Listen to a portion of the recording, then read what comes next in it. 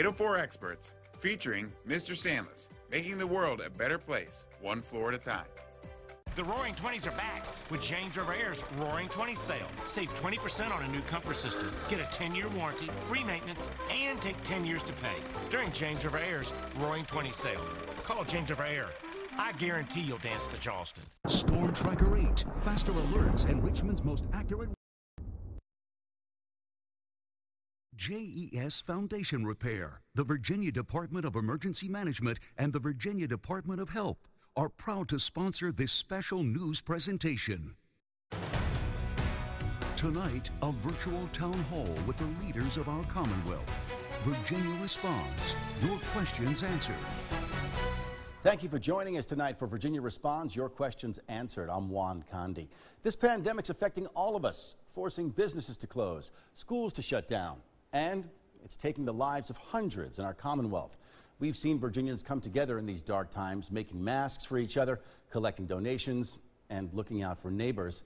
The pandemic, though, continues, and we may not have reached its peak. There are 9,630 confirmed and probable cases tonight, with more than 1,500 people hospitalized and 324 fatalities. Now, we all have questions from when can we reopen our economy to how can we keep our kids safe.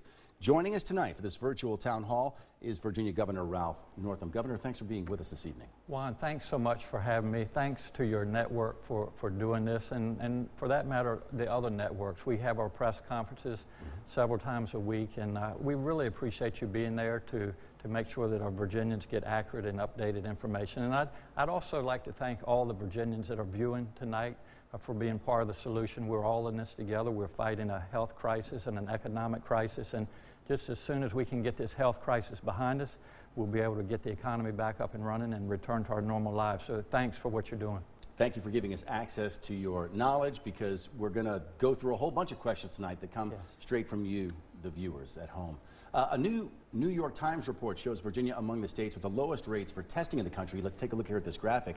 We have Puerto Rico with 13 per 100,000, Kentucky with 19 per 100,000. Virginia's at 23. Why have we been so low, Governor, and what are we doing to improve those numbers? Our first viewer question of the night is about, well, let's answer that first, then we'll go to our viewer. Well, there's several reasons, Juan. First of all is the supply. We're still competing with other governors, with other states, with our healthcare systems for the supplies we need. And the other point I would make is that the testing has been very cumbersome. If you look at how this all started, we had our first case in Virginia on March the 7th. And initially, every test that we did in Virginia was sent to Atlanta to CDC. The turnaround was days. And then our state lab here in Richmond came online. And then private labs, Quest and LabCorp being two of them. And then universities, VCU and UVA came online. And now healthcare systems have come online. So we're getting better every day. We're testing between 2,000 and 3,000 individuals in Virginia a day. As you said earlier, we had 640 positive cases today, 24 additional deaths. So this is a real situation. And in order to ease some of these restrictions, we really need to ramp up our testing, probably to the 10,000, 13,000 a day range. And that will ensure all of our safety. Let's go to our first viewer question of the evening. They're asking about testing. Let's take a look here. I'm interested in contact tracing. Can you tell me what your plans are for that? And is there a place where I can volunteer for that? Okay, so contact tracing. Can you explain that to the viewers? You're a medical doctor, and how we might be able to ramp that up in the future. Great. Well, the question is about contact testing. In other words, if I think I may have been in contact with someone else that had the virus, then where do I go for testing? And again, supplies have been an issue, and we have had to use certain screening criteria. If someone was in contact with someone that tested positive, if someone had a fever, a cough, shortness of breath, because we just didn't have the capability, the capacity that we needed. But we're coming up to speed on that. Just yesterday, as the viewers probably know, we announced a testing task force that will be run by two individuals, Dr. Karen Remley, who used to be our Commissioner of Health, and Dr. Peak, who is one of our epidemiologists. And we're really doing that to coordinate the testing capabilities across Virginia. As I've said, we've had to use these criteria, but we need to reach out and be able to test more people. And also, because it was so cumbersome, a lot of providers, a lot of the doctors, nurse practitioners, PAs, have chosen just to make clinical diagnosis because the turnaround time for the testing has been sometimes 5 to 7 days. So we wrote a letter yesterday to our providers so that, you know, our testing is better now, so we really encourage you to do those tests so that we'll have more data and can better follow this virus. And there are also more efforts now to be in underserved communities here in the Richmond area. That's a great point, Juan, and we are reaching into the underserved areas, and one of the things that we talked about with this new task force is even have a mobile testing process so that we may have like a van that goes around to neighborhoods. You know, we'll announce when we're going to be there, but we want everybody in Virginia that needs it to have access to testing. That capacity, though, is on the rise. Yes, it is. Our next question comes from a young viewer in Suffolk named Shelby, who has a question about education. Let's listen in. I was wondering if you, what you know about the plans for the beginning of the next school year and how that's going to work out for the Suffolk schools. Still very much. Thank you. Oh, thank you, too. Still very much unknown about how schools will operate as we go into the fall. What sense of that do you have this evening? It's a great question, Juan, and that was probably one of the toughest decisions that we had to make this year, and that was to postpone schooling till the fall, to close our schools. And I did that because we were looking at the data, looking at when the peak or the surge would be, and it still looks like it's in late April, early May, and I wanted people in Virginia to have consistency and certainty as we move forward. But I will tell you that our teachers have really stepped up. We have a program called Virtual Virginia now, which reaches out to children across Virginia. 4 of the public networks in Virginia are offering instruction on the TV. One of the points, though, is important to make, and I hope all Virginians hear this. When we talk about equity and being able to reach out to all children across Virginia, we know now how important broadband is. And this is something that I have been working on for the last several years, the funding for that. But, you know, that last mile, when certain children and their families have access to broadband and others don't, then, you know, those individuals are at a disadvantage. So I think the caller wanted to know, what about the fall? And I can't predict what's going to happen tomorrow necessarily, but you know, if we continue to do the things that we're doing in Virginia, the social distancing, flattening that curve, I am hopeful that our children will be back in school in late August, early September. So that's what our goal is. We're all smiling, right? Millions of parents in the Commonwealth will smile as well when that day comes. Our next question from Chesapeake. Bill Wright is asking about opening the economy. It does look like we have some serious hotspots in the state, specifically Northern Virginia and Central Virginia. And my question is your administration, with all that data, talking about reopening the Virginia economy on a regional basis as opposed to an entire statewide basis? Okay, you've mentioned this before in your news conferences. What are the barriers to reopening our economy regionally as opposed to as a blanket? Well, it's a great question, and I appreciate that. And there are hot spots in Virginia, and this virus tends to be more successful, if you will, in areas where there's density. But I will remind folks that this virus knows no borders. It knows not where the counties are and even where our state borders are. So I have tried to be consistent and make the decisions that we have made on a statewide basis. As far as when we can start lifting these restrictions, as people know, we have a stay-at-home order through June the 10th. Our businesses, non-essential businesses, have been asked to stay closed through May the 8th. I would love to get the economy up and running before then, but we need several things. We need to make sure that we have the necessary PPE.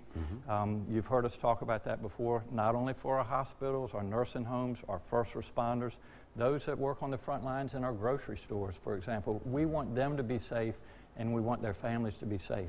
We also need the testing. We talked about that a little while ago. We're ramping that up. Our capacity is increasing, but we need to be able to test and then track those individuals and contacts, and then if need be, we need to isolate individuals. So when we have all that where we're comfortable, where we can move forward safely and responsibly, we look forward to easing some of these restrictions and getting people back to their lives. And this would also include, to some extent, to the extent that you've mentioned so far, regional cooperation with our neighboring states, so we're not so far out of sync with what they do, which could mess up what we want to do ourselves. Absolutely, and I've had a great relationship with our governors in Maryland and North Carolina, and also our mayor up in Washington, D.C. So we have worked closely together. We talk several times a week, and again, we want to be consistent. So as for an example, up in Northern Virginia, we have the Potomac River that separates two large, dense populations. And so to get rid of some of the confusion, we want to try as best we can to move forward together. Right, that river isn't really a boundary or a border for anyone. One other thing, Juan, too, if I can add, when we talk about easing the restrictions, the CDC has come out with guidelines. They were talked about by President Trump on Thursday, 3 different phases. But in order to get into that first phase, we need to have 14 days of decrease in numbers of new cases each day. And while we've seen some flattening out of the numbers over the last few days, we're nowhere near the 14 days. So I know everybody is chomping at the bit to lift restrictions, but we need to do it safely. You're waiting for the data to catch up. Absolutely. All right, summertime's almost here. It's bloom outside and lovely sunshine. So we're worried about 4th of July. Let's take a look at this question. This is a video from beaches in Jacksonville on Saturday, about 20 minutes after they were reopened. What is the plan for Virginia beaches? Well, it's a good question, Juan, and again, we want to be safe. We know that this virus is spread by aerosolized particles. In other words, when people even breathe close to each other, or they sneeze or cough. So a lot of our guidelines have been centered around keeping people, the social distancing, keeping people 6 feet away. If there are gatherings, to have less than 10. And for the most part, Virginians have abided by those, and I commend Virginians. But when I look at pictures like the beach, where people are congregated and in close proximity, sitting on towels, blankets, that's not in anybody's best interest. And so while I'd like to say by July this virus will be in our rearview mirror, we just have to take one day at a time. Until we have a vaccination, which people are saying a year and a half, I think this virus is going to continue to be out there in our communities. And so we all, as Virginians, need to be careful and follow these guidelines. So as far as festivals, large gatherings this summer, I wouldn't recommend those right now. All right, well, let's move to the stay-at-home order itself. It really is getting under the skin of many people. There have been protests, one last week. There's another scheduled for tomorrow. We're looking here at a video from Capitol Square last week, folks calling for you to reopen the economy and to rescind your stay-at-home order. Let's take a listen here to one of the demonstrators. I would like for the governor to get the message that we're tired of tyranny. Just because other governors have also overreacted doesn't mean he has to. All right, what would you say to folks who accuse you of tyranny? Is that a reasonable interpretation of what you're trying to do? Well, I would remind folks that my job as governor is to keep Virginians safe and to save lives, and also to remind them that on Thursday, our president, through the CDC guidelines, told us that we need 14 days of decreasing numbers. And while I know people are frustrated, you know, I'm frustrated. We all want to get back to our normal lives, but we need to do this in a safe and responsible way. So I don't really need protests to encourage me to lift these restrictions. What we need right now is to work as a team. We need to put this health crisis behind us. We need to make sure that we continue the social distancing, the guidelines that like washing our hands, good hygiene. We know these things are working, and why is this important? I just want to emphasize, I'm a physician. I have been on the front lines. I have been in the ER. I know what these providers are going through. It is not easy. They're putting themselves at risk. They're putting their families at risk. They're tired. They're going to work every day, and I commend them for doing what they're doing. It is not easy work, but I would ask all Virginians to think about those people. to not put those people at more risk and those people and their families. Let's do this as a team. As our Vice President told us yesterday in a discussion we had, one team, one mission. That's where we need to be right now to get this health crisis behind us. All right. Let's move now to Andy Fox, a reporter out in Norfolk, who has a few questions of his own. Hi, Andy. Governor Northam, hello, and Juan, thank you very much. Governor, the first question is, governors from Georgia, Tennessee, and South Carolina are all reopening without bending the curve. Are they wrong? And if they're not wrong, is Virginia far behind? It's a great question, Andy, and you know, I have watched, again, I am doing everything that I can to follow the CDC guidelines that came out of the White House on Thursday. You know, I've got my hands full dealing with Virginia.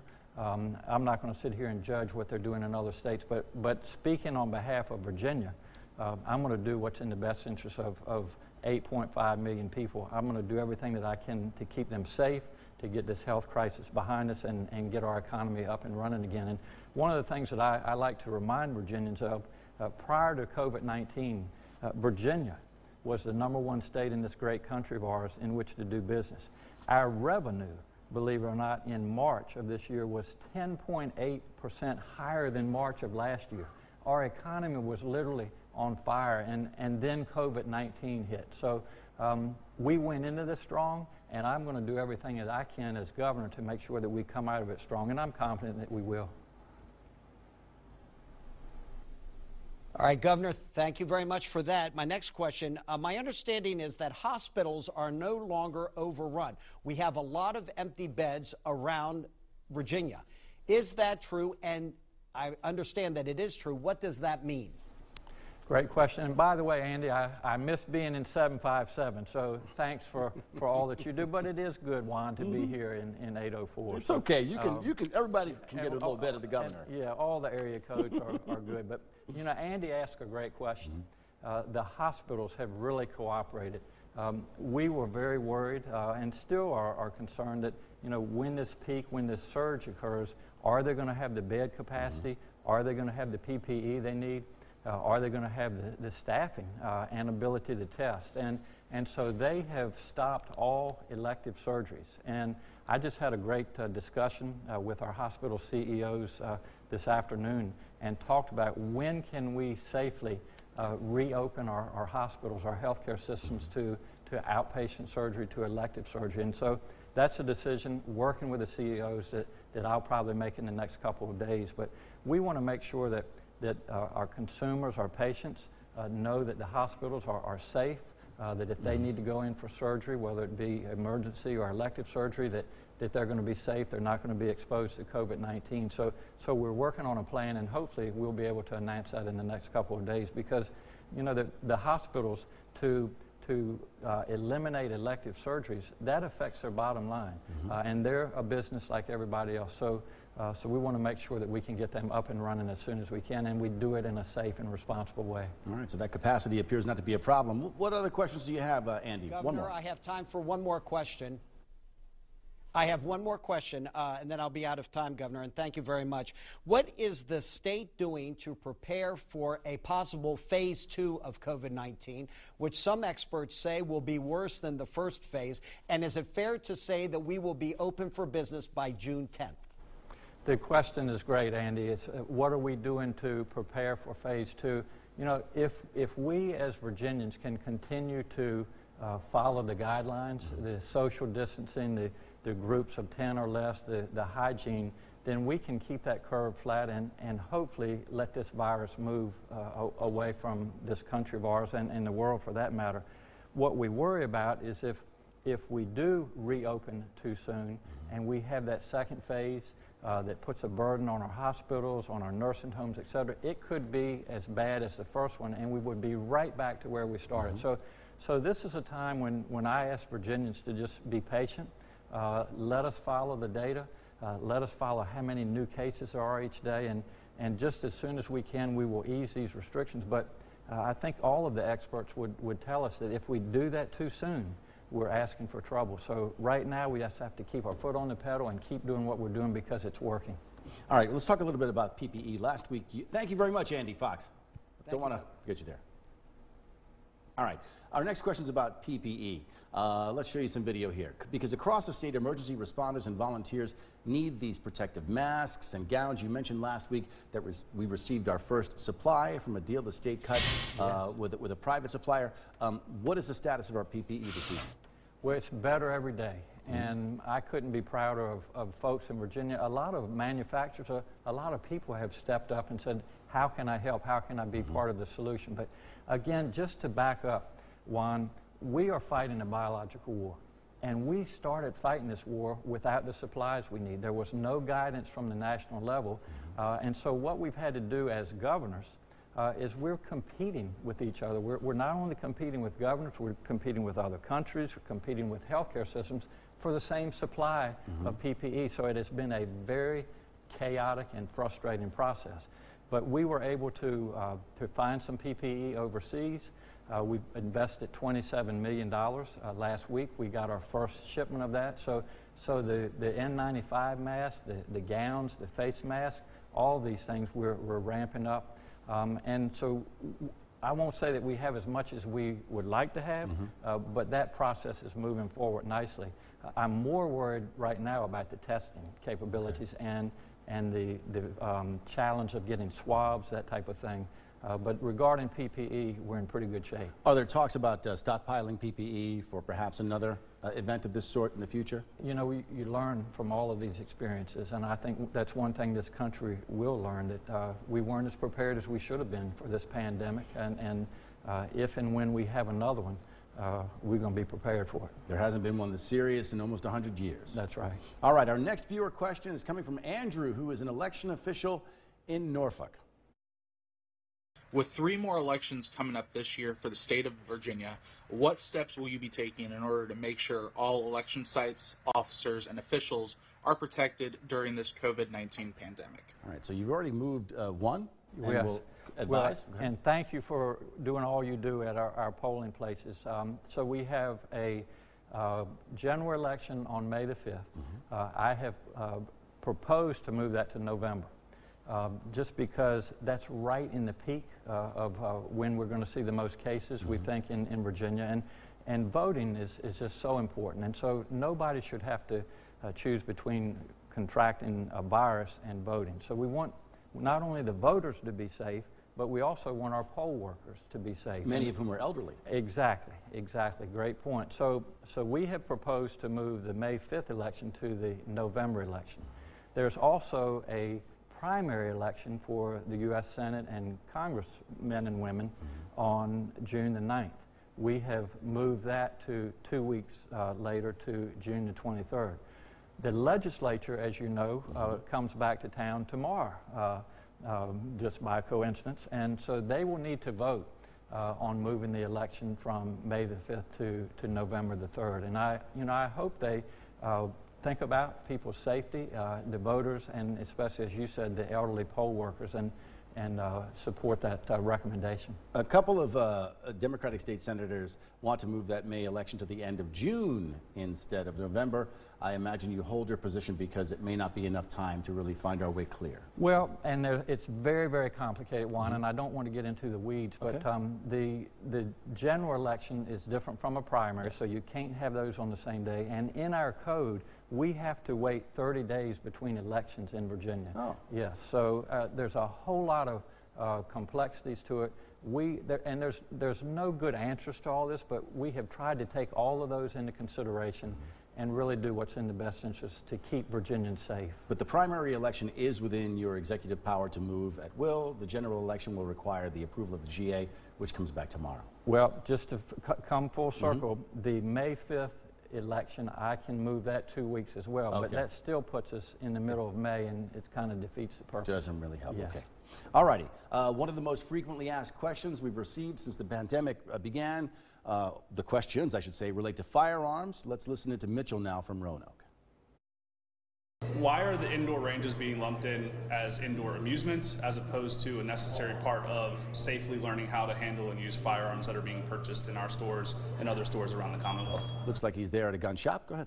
Yes, great question. And we've made some difficult decisions, but anywhere there's an opportunity, especially in a confined space, to have 10 or more people, or to not be able to abide by the social distancing, we've made that decision. So right now that closure is in effect through May the 8th. I'm hopeful that if we continue to do the things that we're doing in Virginia, that we can lift that and let these businesses get back up and running. But it's not that we're trying to single out anybody. We're just trying to do what's safe and responsible for Virginia. All right, let's wrap this up if we can. Yes. The pandemic has brought all of these horrible things to our lives, a change in the way that we shop, a change in the way that we look at each other, the way we greet each other. Where in all this tragedy do you find hope? Where in all of these changes do you find opportunity? What can you say to Virginians out there who may be despairing this evening? Yeah, this has been just so difficult for so many people, Juan, and people all across Virginia have had to sacrifice, and the sooner we can get this behind us, the better. But as I have watched Virginians respond to this, first of all, our hospital workers, our nurses, our doctors, the staff that are in there every day protecting people's lives, our first responders, our law enforcement, our firefighters, our teachers, just the average citizen out there that goes and checks on their neighbors, that contributes to the food bank. As I said, we're all in this together, and so what gives me hope is the response that I've seen from Virginians, and I'll remind them again, we live in the best state and the best country in the world, and that's why we're all proud to be Virginian. I would just encourage everybody just to be patient, hang in there. We're going to get through this together. All right. Thank you, Governor Ralph Northam, for being with us this evening and answering our viewer questions. It's been a great pleasure seeing you. We wish you and the First Lady well. Thank you, Juan. When we come back tonight, we'll talk to Virginia Senators Mark Warner and Tim Kaine. Don't go away. Virginia responds. Thank a Teacher, sponsored by the Virginia Lottery. Visit thankateacherva.com. We can stop the spread of COVID-19 in Virginia if we all do our part. Stay home. But if you have to go out, stay at least 6 feet away from others. Virginia's health is in your hands. Go to vdh.virginia.gov to learn more. 804 Experts, featuring Better Homes and Gardens Real Estate Base Camp. We're not only your realtor, we're your neighbor. JES is teaming up with local restaurants throughout Virginia and Maryland in our Serve and Support initiative. Our essential employees have worked so hard to continue to serve our customers during this pandemic. Every month, for as long as this pandemic continues, we will select a local restaurant to partner with us to provide hundreds of meals for our employees and their families. For us, this is more than just giving back to our employees. It's uniting local companies to support other local companies in the fight against a global pandemic. For 30-odd years, Daddy worked underground and carried his dinner bucket. Hello, friends. This is Ralph Stanley II. You're listening to one of my hit songs, Daddy's Dinner Bucket. So many people in our area relate to that song. Wolf, Williams, and Reynolds have been representing coal miners and their families for over 30 years. Give them a call at 1-800-446-0167. Across America, business owners are figuring things out, finding new ways to serve customers, connect employees, and work with partners. Comcast Business is right there with you, with a network that helps give you speed, reliability, and security, and enough bandwidth to handle all your connected devices. Voice solutions like remote call forwarding and readable voicemail, and safe, convenient installation. When every connection counts, you can count on us. Get the connectivity your business needs. Call today. Comcast Business. Have a good trip, honey. I'm feeling lucky. Window work. I didn't know you were getting new windows. I'm feeling lucky. Hey, RVA, today's the day to call Window World. We can stop the spread of COVID-19 in Virginia if we all do our part. Stay home. But if you have to go out, stay at least 6 feet away from others. Virginia's health is in your hands. Go to vdh.virginia.gov to learn more. JES Foundation Repair, the Virginia Department of Emergency Management, and the Virginia Department of Health are proud to sponsor this special news presentation. Welcome back to Virginia Responds, your questions answered. I'm Juan Conde. And I'm Constance Jones. We're now joined by Virginia Senator Mark Warner via Zoom. Thank you, Senator, for joining us this evening. Our first question is about the news that broke today. Chuck Schumer announcing a deal to help small businesses. What can you tell us about that? Well, Constance, Juan, first of all, thank you for having me on. It's been a wild few weeks, and I think the news that came out of D.C. today was good news. The Senate passed in a unanimous way $484 billion that does two or three things. One, it replenishes the program to support small businesses. This program provides 8 weeks of payroll and some overhead. And our concern early on, the first $350 billion of this were used up by businesses. And I was concerned that too often the businesses that might have been getting these grants had not shown economic loss. I think we've seen some of the press reports that there were some brand name public companies. That was not where this program was supposed to help. It was supposed to help, the beauty salon, the barber shop, and we wanted to make sure that businesses that just didn't have connections with banks were getting these funds. So we replenished the program, and that's good news. We've also made sure that small businesses, micro businesses, minority businesses will get some of these fundings with a certain set aside. So that's part number one. Part number two of the program that will be, I think, passed by the Senate today, hopefully passed by the House on Thursday, will put $75 billion of additional funding to our healthcare systems. A lot of our hospitals who, are doing yeoman's work, but many of them have actually seen a great decline in revenues because they can't do elective surgery. So we wanted to make sure hospitals, that small doctor's office that's not seeing patients right now, has some support as well. Matter of fact, we had some pretty challenging news I had with a group of docs today that were saying that, they've seen a 30% decline in infant vaccination rates, a 70% decline in young adults vaccination rates. So I would urge all of our viewers, those doctors' offices are still open. If you haven't gotten your child a vaccination, please do not miss that, because that could be a longer-term healthcare problem. And then finally, what was in the plan today was $25 billion to help support a testing program. If we're going to reopen our economy, which I want us to do, we've got to increase our testing capacity. And that means, we need a central location, a central site where you can check how many tests in Richmond, Roanoke, Hampton Roads, what are the tests that are about to come online. And unfortunately, the federal government so far has not provided that kind of central testing information. And if we're going to get the economy reopened, and the president's asked me to serve on a task force on this, we've got to make sure we've got more testing capacity. So this bill also would include money for that. So I think steps in the right direction. And my hope is our House colleagues will pass it on Thursday. All right, Senator Warner, now the president appointed you to the committee to reopen America first. What were your thoughts when you were named to the committee, and what's some of the work that you guys have already been doing? Well, listen, I have many things that I disagree with President Trump on. Our politics are very different. But when the president asked me to serve on this kind of commission, I'm, country first in a crisis like this. And my only ask back of the president was, let's make sure that decisions you make on reopening the economy are going to be based on data, are going to be bipartisan, and they're going to have to be relying on healthcare recommendations. And we've had one call, and there were lots of folks on the call, and many members of the Senate, and I didn't get a chance to pose my question, which was going to be about testing, which I think we need to really have a federal response on. And my hope is we'll have another call, we'll have other meetings. What I don't want to be part of is simply a political effort if the president isn't going to really listen to advice from folks that he might not always agree with. And I want the economy to be reopened, but the thing that would be the worst, and I know you had the governor on earlier tonight, and I have great faith in the governor. He's a doctor.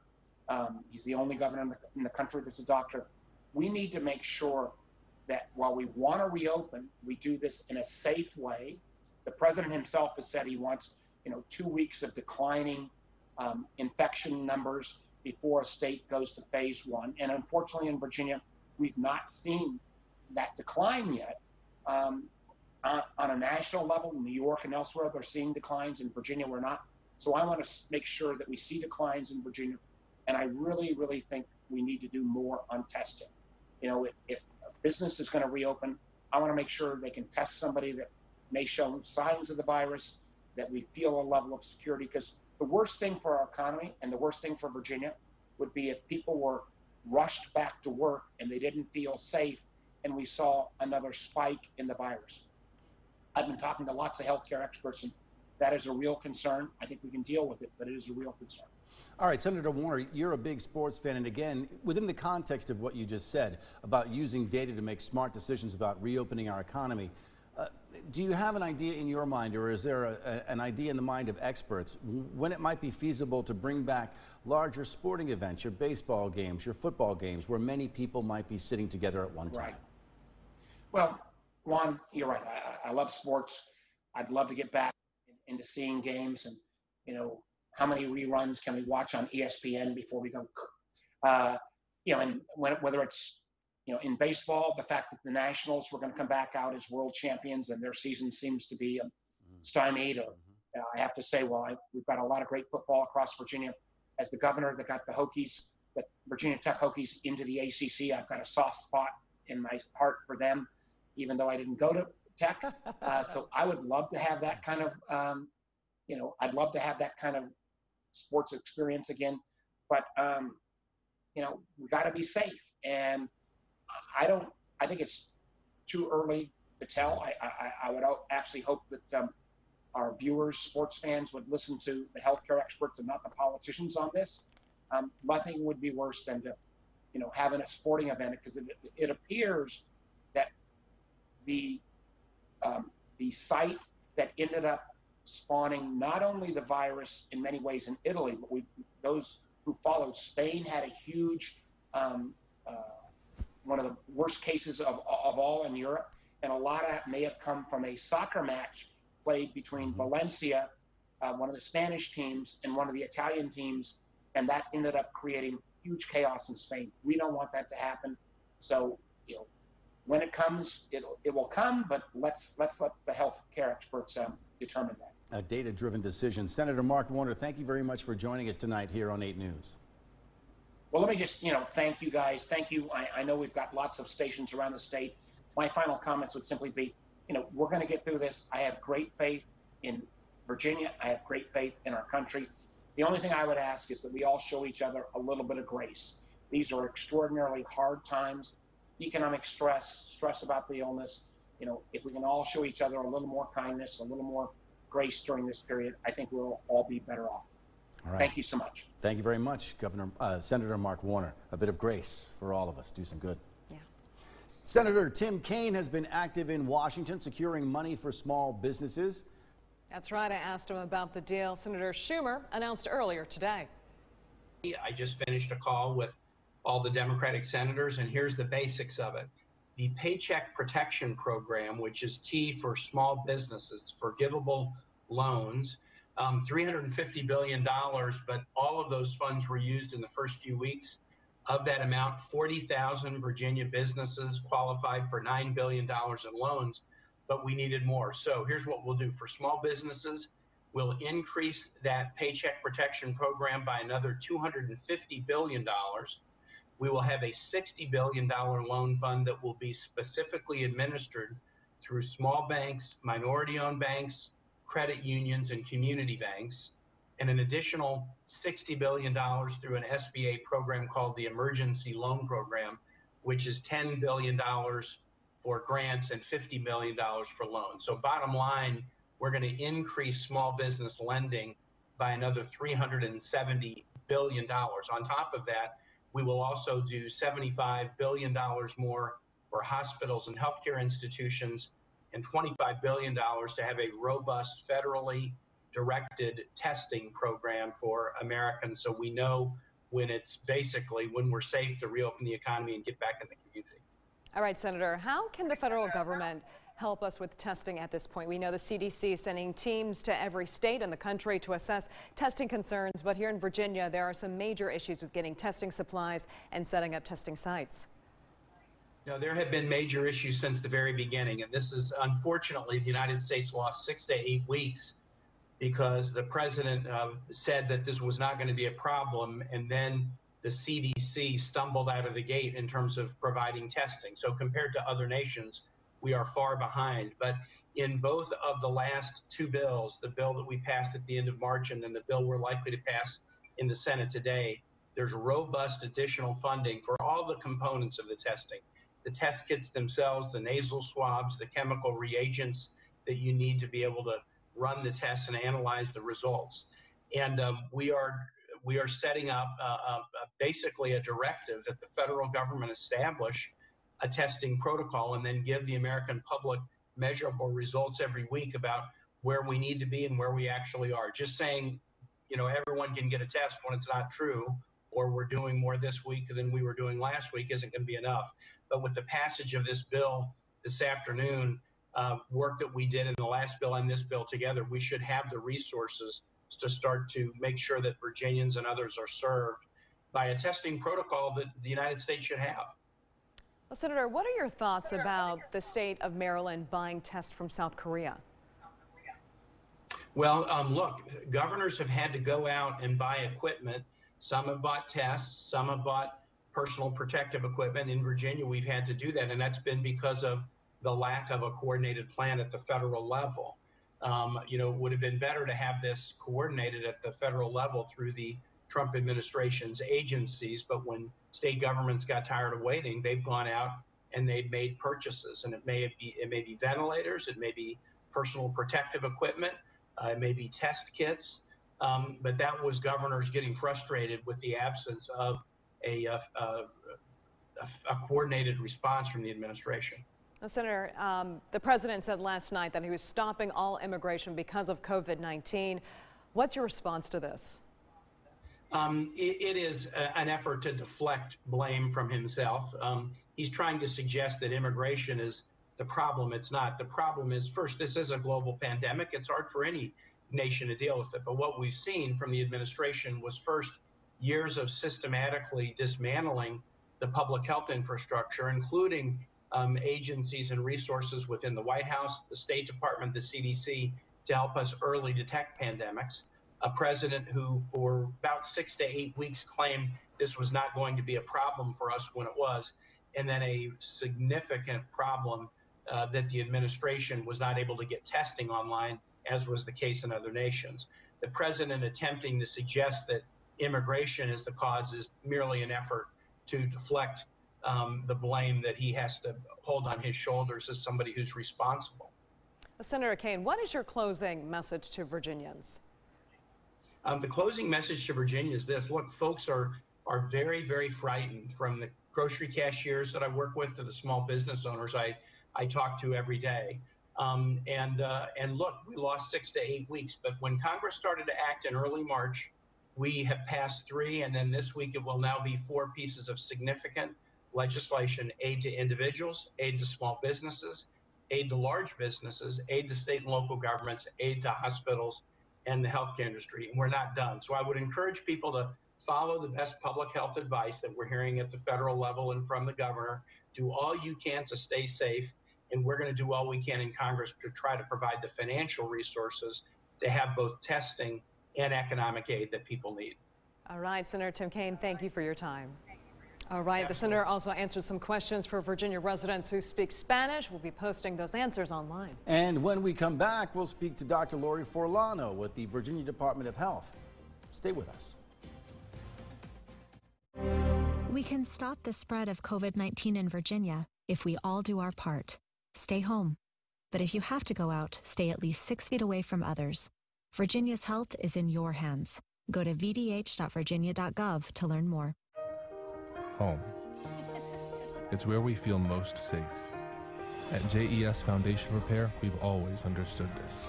And now, more than ever, we remain committed to supporting you by implementing new health guidelines and putting your safety first. If you have problems with your foundation, crawl space, or basement, We're offering 1 year, no interest, no payment financing, and up to $500 off. So let us help restore your peace of mind to the place you call home. If I could do one thing, I'd make sure that there were more textbooks in schools. I'm a teacher. I've seen the need. But my girlfriend here likes to say, don't just talk about it, be about it. And we're about the 2020 census. Because when everyone gets counted on the census, it helps inform public funding in our neighborhood for the next 10 years. So don't just talk about it. Be about it. Complete the census online, by phone, or by mail. Shape your future. Start here at 2020census.gov. Most cops enter the job in their 20s. You jumped into the deep end. Is that a fancy way of saying I'm old? Hey, big guy! Are you okay? Yes. Yeah, I probably should have stretched before that. LAPD, drop that gun! I love this job. The day I stop giving it my all is the day I walk away.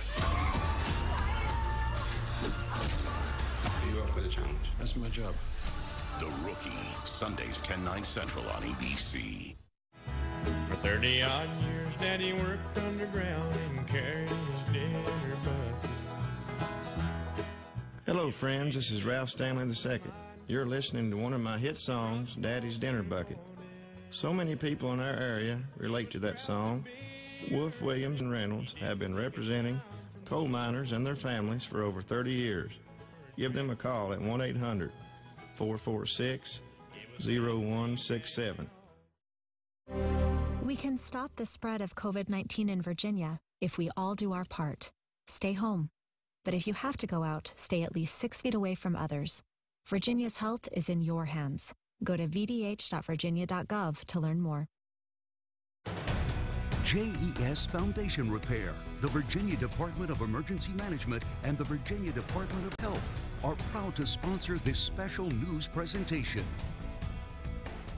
Welcome back to Virginia Responds, your questions answered. I'm Constance Jones. And I'm Juan Condi. We're joined now by Dr. Laurie Forlano with the Virginia Department of Health.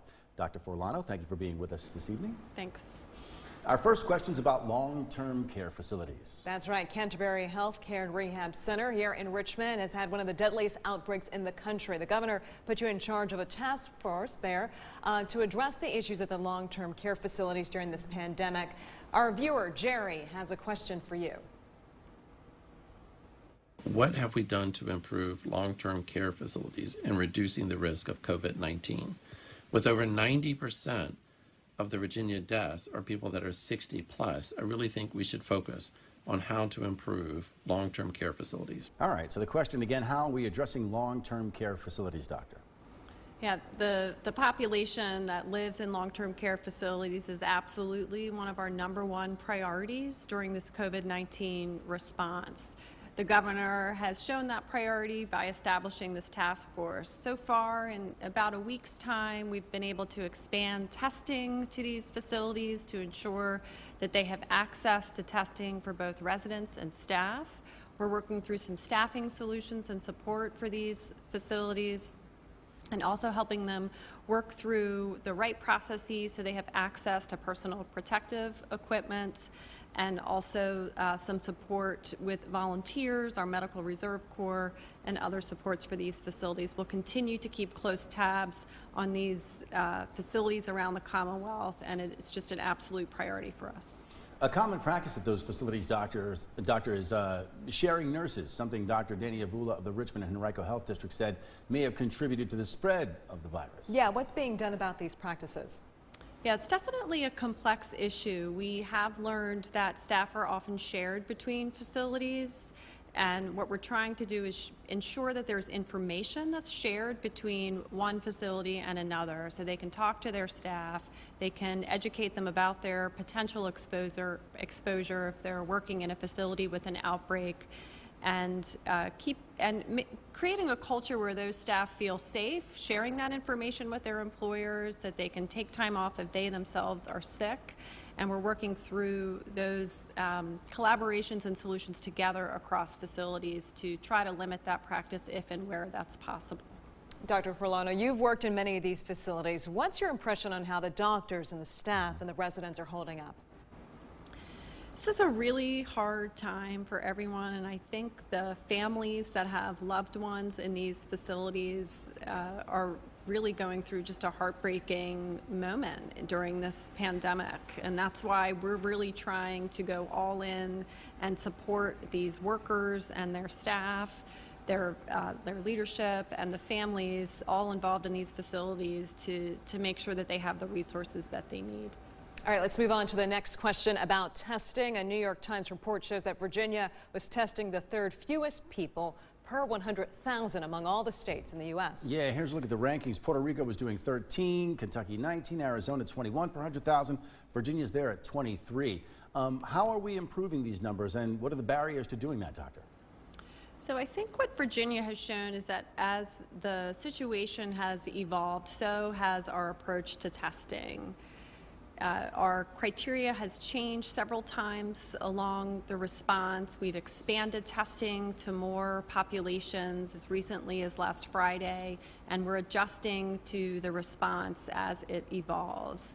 We recently established a testing task force, which is going to be focused on this issue. We look forward to the increased support from the federal government that we've learned will become available very soon. We really, and the real message to Virginia is the capacity is increasing. It's increasing in our academic labs, our state public health laboratory, and our commercial laboratories as well. And they're all going to work together to assure that we have the capacity that we need. All right, speaking of capacity, our next question comes from Mary in Chesapeake. Let's listen in. I tested positive for coronavirus on April the 2nd and have quarantined at home since that time, working remotely. Can you please explain why those of us in the Commonwealth that tested positive are unable to retest to find out if we're negative so we can return to the workplace with confidence? Dr. Forlano, when would be a good time, or how can we address the concern that viewer had? Well, first of all, I'd like to just say that I hope she's feeling better and recovering well, and also thank her for staying home while she was sick, because those are really important steps to help prevent the transmission of disease. In regards to testing after you've been diagnosed with COVID-19, there are some situations in which that's really necessary. For example, caring for a seriously ill patient in the hospital that might be going to a nursing home. Sometimes testing helps give doctors information they need. Right now, especially when we have limited testing capacity, we really need to reserve those tests for those who need it the most. We hope that serological testing, which is testing of antibodies, will be available soon, and that will help us test people to determine if they have an immune response to the virus. So we hope that technology and capacity will be able to be available soon.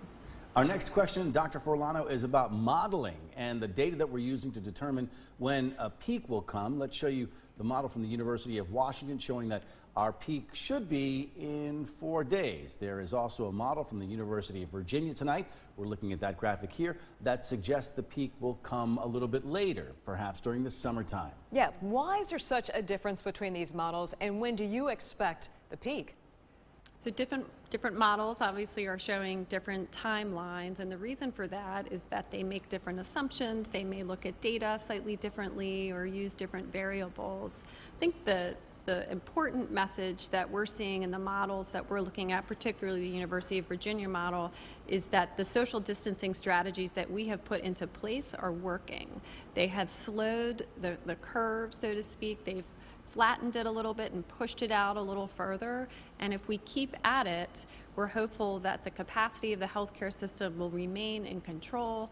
And it's a really heartening sign to know that the hard things that we're having to do right now are seeming to work. All right, Dr. Forlano, obviously a lot of people are ready for businesses to be reopened. When do you think it'll be safe to do that? It's a great question. So when can we reopen Virginia? So there are a few things that need to be in place before we move to a full phased reopening of the Commonwealth. Things like making sure we have enough testing capacity, making sure that we're seeing a decline in the number of cases over a pretty sustained period of time, about 14 days. We also need to make sure that our public health workforce is ready and able to do things like contact tracing and case investigations. And we also want to make sure that our healthcare system has the capacity to respond. All right, our next viewer question is about keeping ourselves protected, our health protected once our economy reopens. This is Meg, a massage therapist in Northern Virginia. When the restrictions are eased, how can we, one, ensure that the increased risks to licensed massage therapists and our clients is taken into very special consideration? So again, what can Virginia residents do to make sure that they're safe when they return back to work?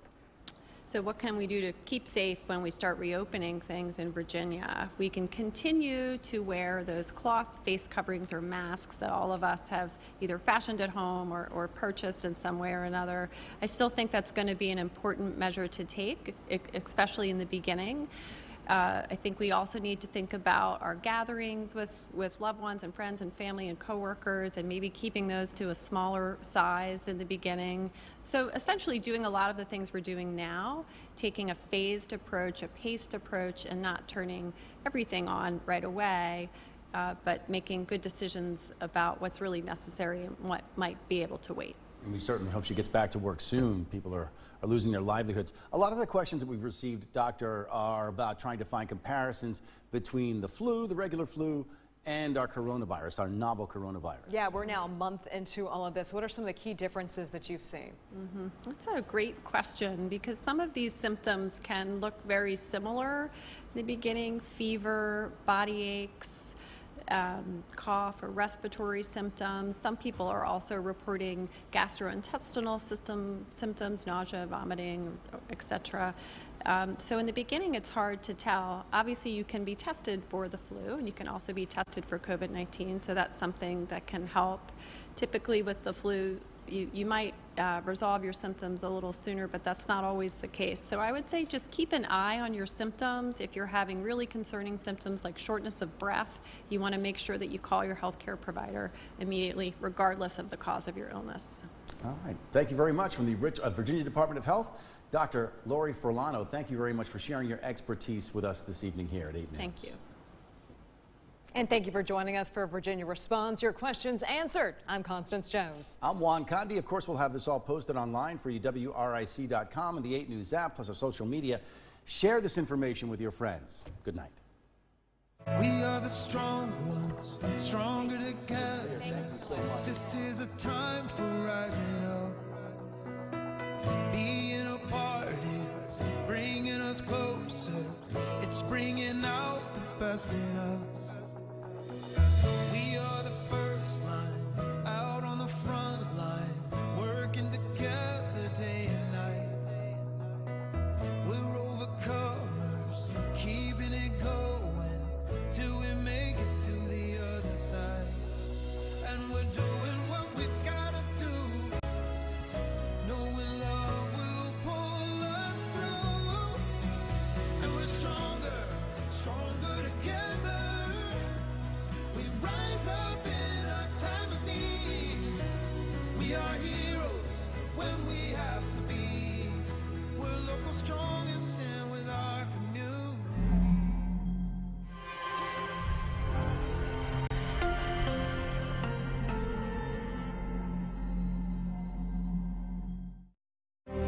We can stop the spread of COVID-19 in Virginia if we all do our part.